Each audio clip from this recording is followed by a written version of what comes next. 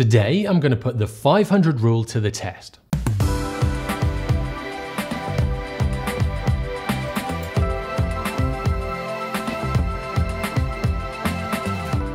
If you're not sure what the 500 rule is, it's basically a calculation to work out how long you can keep your shutter speed open for before the stars start streaking. So instead of the stars looking like round circles, they start looking like ovals.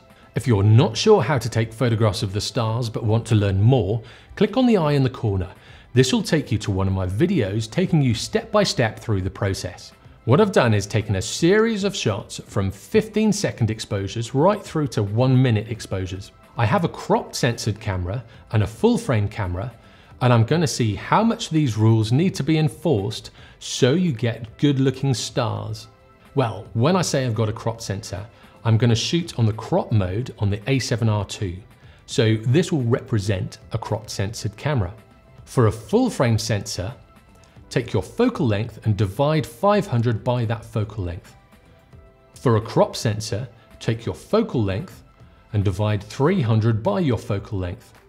With a full frame at 14mm, 500 divided by 14 equals 35.7. So that's an exposure of 35.7 seconds. With the 24mm, I take 500 and divide it by 24.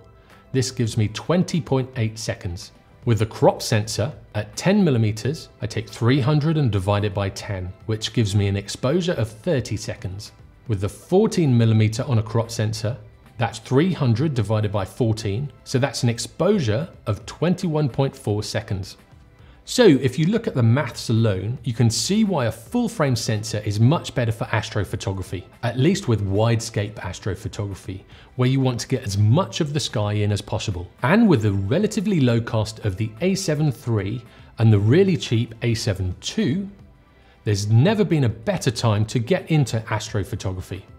So here are the images. I've dropped the saturation down to -100 so the color doesn't distract. I'll make it full screen.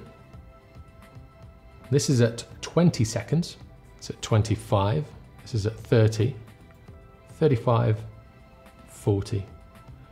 You can see the stars are really starting to streak up in this top corner. By 50 seconds, you can see all of the stars in the shots are ovals.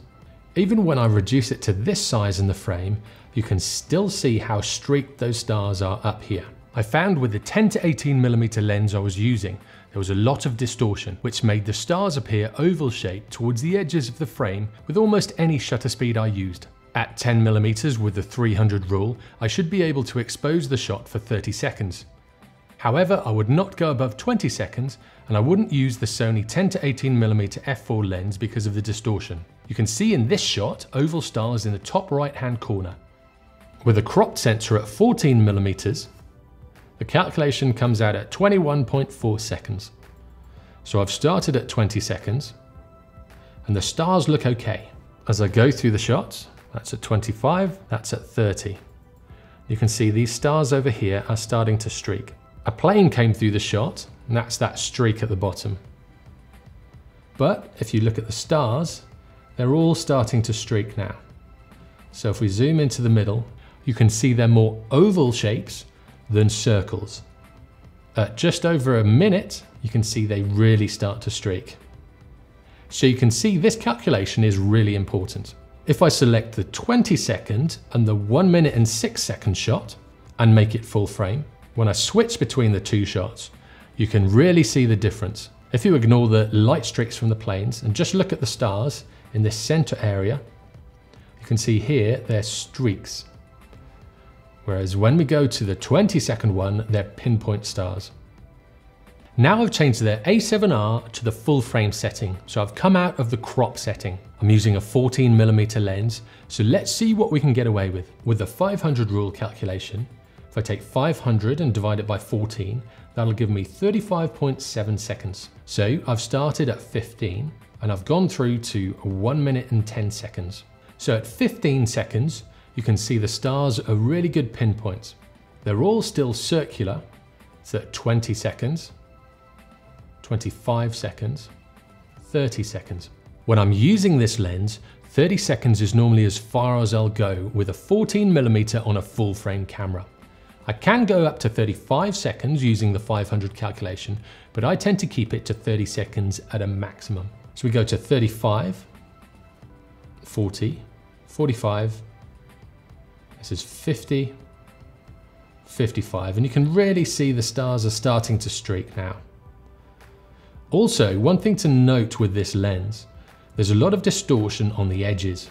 So the streaks will actually look longer towards the sides. This is one thing to think about when choosing a lens. You have something like the 14mm Samyang that has a lot of distortion on the edges. Whereas if you spend more money and get the lower 15mm f2, that has a lot less distortion. So this is at 55 seconds and this is at 1 minute. Now we have oval stars and the Milky Way is starting to blur. So if I go back to 15 seconds, you can see the Milky Way is much clearer and the stars are more circular. So next we have the sequence of the full frame camera with a 25mm Batis. So you can see it's cropped tighter on the Milky Way. At 15 seconds, you can see the stars are circular. I really like this exposure length for astrophotography, and if there's enough light about, I'll try and keep it between 13 and 15 seconds. This then gives me a bit of leeway, and it means that my stars are going to be more circular. Then at 20 seconds, still looking okay. 25, you could probably get away with that on Instagram because the image is a lot smaller. So this is at 30 seconds on the 25mm. You can see the stars are starting to look more oval.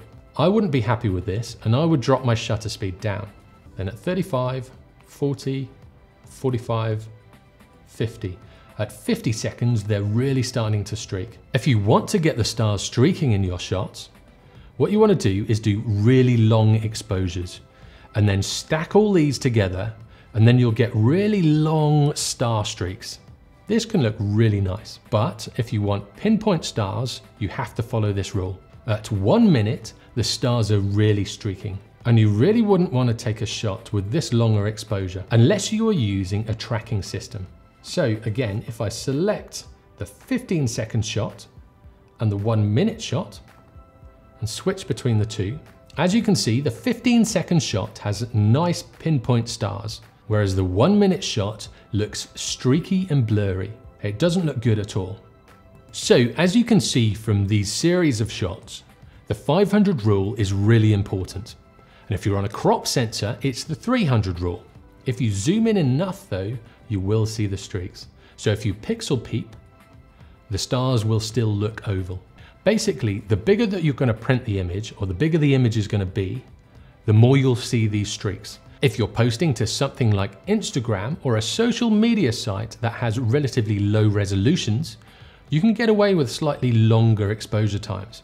But as a rule, I'd stick to the 500 rule. And that's about it. If you're going out and shooting the stars, make sure you follow the 500 rule if you're on a full frame sensor and the 300 rule when you're on a crop sensor. Also, if you're using something like the 14mm Samyang that has a lot of distortion on the edges, I'd keep the exposure time a little bit shorter. With the 14mm, I'd keep it to a maximum of 20 seconds. With the 24mm Samyang, the distortion is less, but still I'd keep that below 20 seconds as well. If you're on a crop sensor and you're using say a 10mm, just see what the distortion is like in that lens. It's actually good to go out and do this test yourself, so you can work out what you can get away with your camera. But as I said, I tend to shoot at around about 15-second exposures with my astro shots. I'll bump the ISO up a little bit, but these modern day cameras can handle the higher ISOs. As always, if you like what you see, give me a thumbs up. If you didn't, give me a thumbs down. And for weekly tutorials, hints and tips in photography and videography, subscribe and turn on notifications. I'll see you in the next one.